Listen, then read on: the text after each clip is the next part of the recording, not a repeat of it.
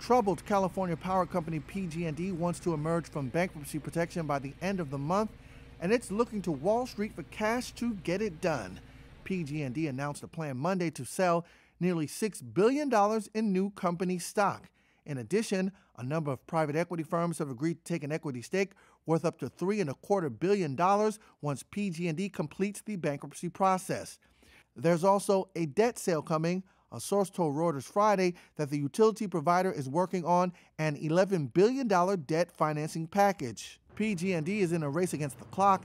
It needs to be out of bankruptcy by June 30th in order to take part in a state-backed wildfire fund that would cap liabilities from wildfires. California's largest utility was brought to the brink as it faced potential liabilities upwards of $30 billion after its equipment was linked to major wildfires in 2017 and 2018. Its road through bankruptcy has been rocky. The state regulator and the governor ordered a boardroom shakeup, saying the public utility had not done enough to clean up its mess and prevent another disaster from occurring. PG&E's financial plan to dig itself out of the bankruptcy hole received a green light from investors on Monday.